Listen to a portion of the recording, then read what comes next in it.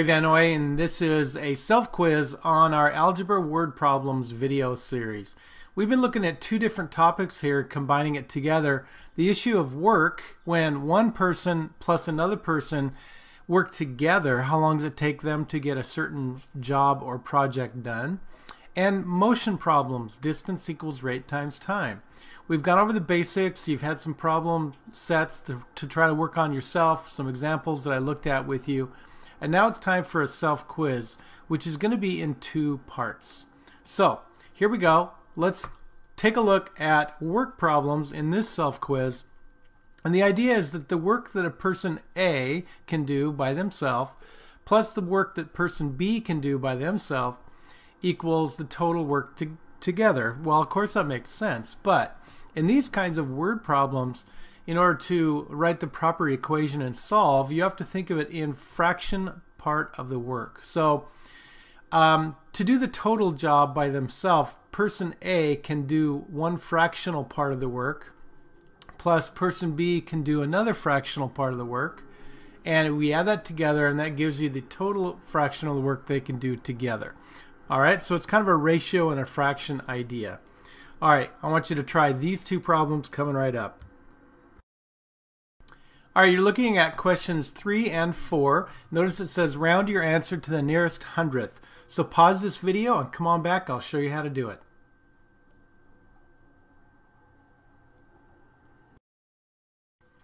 Alright, let's look at number 3. Working alone, it takes Leah 13 hours to pick 40 bushels of apples. Julio can pick the same amount in 15 hours. Find how long it would take them if they worked together. So this is an example of a work algebra word problem.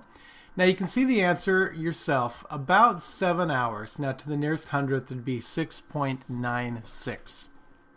Alright, so if you had trouble getting that, let's check it out. Let's do the first fraction representing Leah. So 1 over how long it takes her to do that job herself. That'd be 1 over 13. Alright, we're going to add to that 1 over the part that Julio can do, and that would be 15 hours doing it by himself. But if we want them to work together, we add those fractions together, and we're going to get 1 over, and I'll use x to represent their total time to do it together. Alright. So the next step is to use kind of a shortcut here, and I have 3 fractions in this equation, and I need to find a common denominator and write all these in terms of the common denominator, so we basically get rid of the fraction notation. So I notice this denominator is 13, this denominator is 15, and this is x. So if I multiply all parts of that equation by 13 times 15 times x, so how does that help us? Well, the first fraction already has the 13, and those 13s would cancel, so the numerator is going to be multiplied by 15x. And the denominator would disappear. Alright, here the second fraction has 15 in the denominator, and so what's left is the 13 and the x, so I'm going to multiply the 1 times 13x. Okay, I hope you're following that.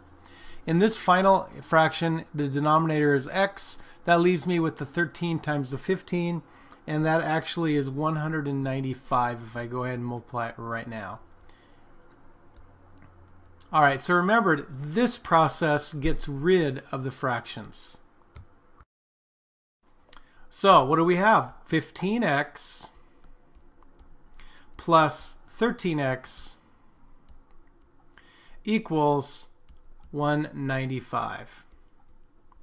Alright, use our algebra skills here and solve for x. Well, we combine the x terms together, so it'd be 28x equals 195.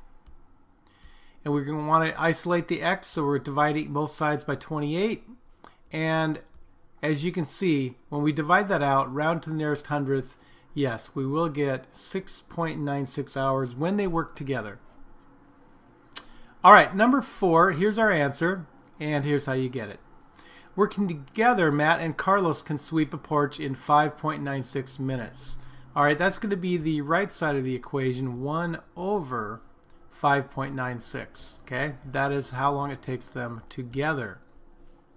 Alright, what are their individual work times as fractions?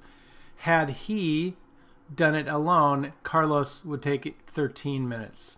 So let's go 1 over 13 and find how long it would take Matt to do it alone.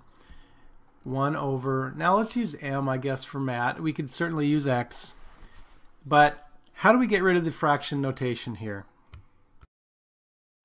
Right, we're going to take all these denominators and multiply all parts by all 3 parts here. In other words, 1 over 13, I'm going to multiply it by the 13, the 5.96, and the m, but the 13s cancel. So that means that I'm going to actually multiply the numerator here by 5.96x. Or sorry, 5.96m. Hope you can read that. Here I have m already, so that means I need to multiply the 13 times 5.96.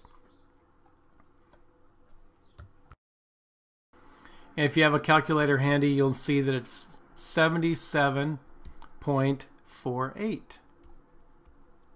multiplied by 1. And here I have the 5.96 already, and that cancels out, leaving me with the 13 and the m, so this numerator gets multiplied by 13m. Alright, continuing on. Here's my new equation, and obviously I want to solve for m, so I'm going to subtract 5.96m from each side, looking like this. And I drop down the 77.48, and this is 7.04. I want to divide both sides by 7.04, and that will give me my final answer. Once again, that would be about 11 minutes, a little bit over, actually rounded to the nearest hundredth. All right, so read the question, set up the fractions. Remember the relationship, first person's work portion plus second person's work portion equals 1 over the total amount spent working together. Okay, that's the basic idea with these kinds of standardized test algebra word problems. All right, that's part 1 of the self-quiz. Part 2, we're going to talk about motion, distance equals rate times time. Check it out.